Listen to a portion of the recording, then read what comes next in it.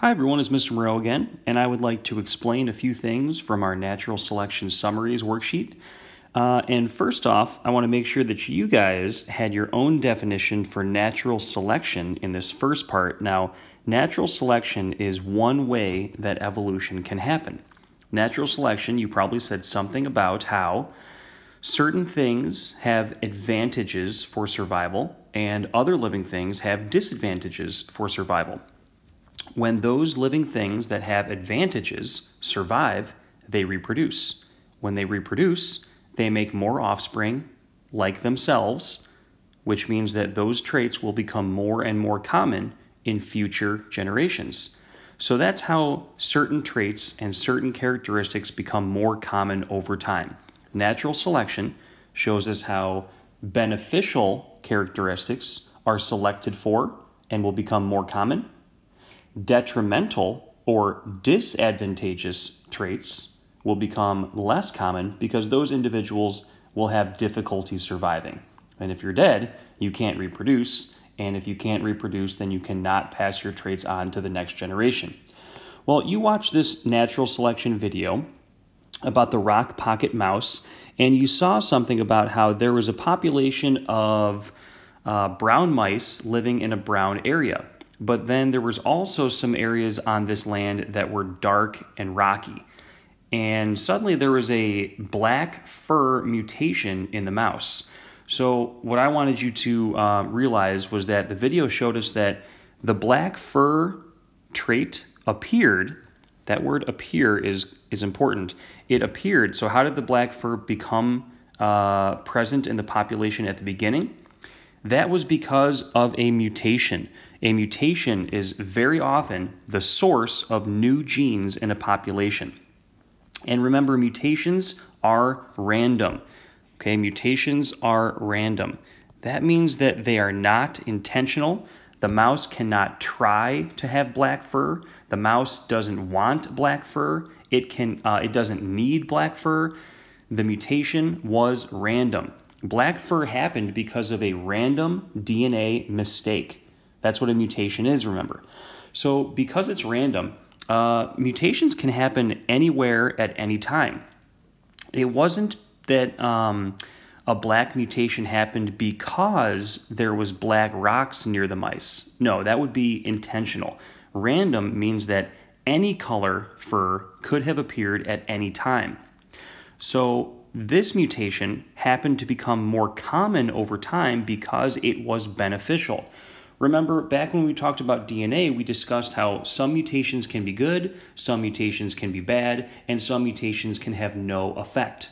The black fur mutation in the mice happened to be beneficial, so it continued in the population. It stayed in the population because it was beneficial for survival. The next question is, why did it become more common over time? And that is because it was a survival advantage, like we just said. So I'm sure you read through my sample answers, but I want to now go through a few things that perhaps you said about the other questions. Let's talk about tortoise shell variety. Now, sometimes tortoises look like this with a low shell, a small opening near the neck, and they have a short neck. Sometimes tortoises look like this, that is called a saddleback shell. It has a very high opening and there is a much longer neck. So how did it first change? You probably said something again like mutations or natural DNA changes over time caused variation or diversity in the population. So we start off with a diverse population of tortoises. And then why did different shells become more common in certain areas? Well, I'm guessing that where this tortoise lives, that is an area where there's a lot of food on the ground. This tortoise, where it lives, there is a lot of food up higher off the ground. So in this location over here with this tortoise, there was a diverse population of tortoises. The ones that have a long neck and an opening in their shell, they probably did okay with finding food, but they may have been more vulnerable to predators because they don't have as much protection. But tortoises that have a low shell with a small opening and a short neck have more protection, and they can still get food just as easily because the food is on the ground for them. Over in this area here, again, we would see a diverse population of tortoises. Some long neck, some short neck, some small opening near the neck, some large openings near the neck. But in this area, a tortoise will starve unless it can reach food that is higher up off the ground. That means that those tortoises with a small opening and short neck will die. Those tortoises with a large opening and long neck will survive. Because they survive, they will reproduce. Because they reproduce, they will make more offspring with larger openings and longer necks. So over time, we will see a population that is more similar to the tortoise on the right than on the left. But remember, it all depends on what the environment is like. In environment number one, with food low on the ground, a small opening and short neck is a benefit for survival. In environment number two on the right, a larger opening and longer neck is a benefit for survival. So you see, different traits can be good in different locations, but those same traits can be bad in the opposite location.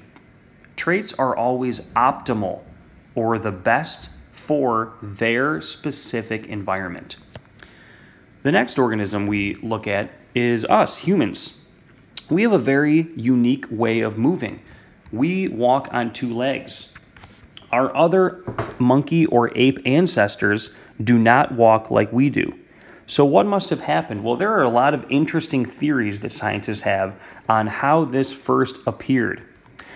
Again, we can say that a diverse population in our ancestors caused some individuals to walk on four legs, some to walk mostly on their back legs, but also on their knuckles, on their hands. That's how we see most apes move now. And then some natural genetic DNA changes and mutations have caused us to walk on two legs. But why did that become more common? There's some very interesting theories that scientists have. They think that early humans may have continued to walk on two legs because it was a benefit for survival, perhaps because that allowed us to carry more things with our hands, or perhaps it allowed us to stand up straight to see over tall grasses to spot predators that might be a danger to us. Or it could be that the way that our bodies were made, walking on two legs uses the least amount of energy. All of those are good reasons why walking on two legs would continue to become common in the population. Anything you said here is probably a good answer, as long as you did not accidentally say something like humans wanted to walk on two legs or needed to walk on two legs. No, we never want to say anything like that. We always want to say that it was a random appearance of the new trait and say why it was a benefit for survival to continue in the population. For cheetah's speed, I'm sure you know that the faster the cheetah is, the easier it can catch its food. So we start out with a diverse population, some fast, some medium, some slow. The fast cheetahs survive more often, and that is why over time we see more and more cheetahs that are fast are the ones that are surviving. Hummingbird beak length would be the next one. Again, we should start by saying that a diverse population exists. We have some with short, some with medium, and some with long beaks. That is because of either mutation or random DNA changes from parent to offspring. And why do long beaks become common in certain species of hummingbird?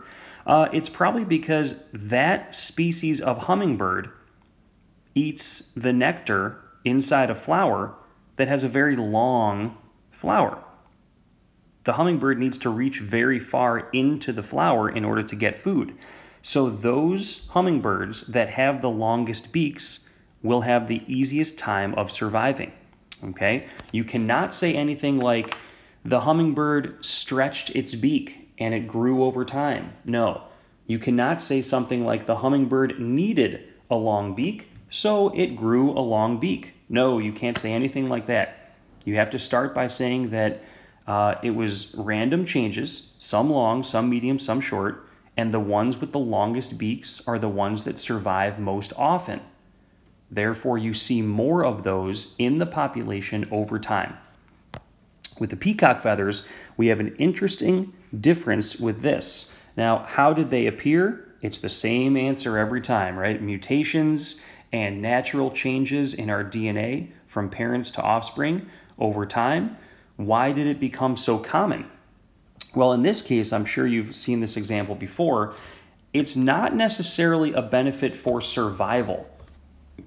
This one is interesting because it's a benefit for reproduction. The picture you see on the right is a male peacock.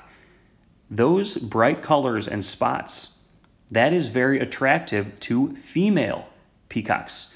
So that is something that teaches us that there's certain traits that are benefits for our survival and other traits that are benefits for reproduction.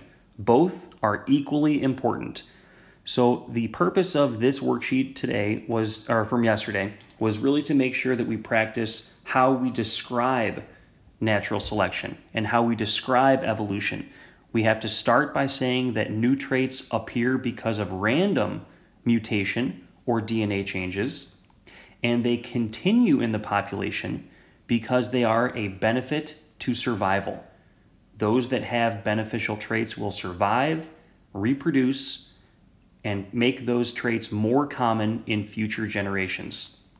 Those organisms with either detrimental or bad traits for survival, they are going to die more often, therefore not reproduce, and those traits will become less common in the population over time. Thanks for listening. Have a great day.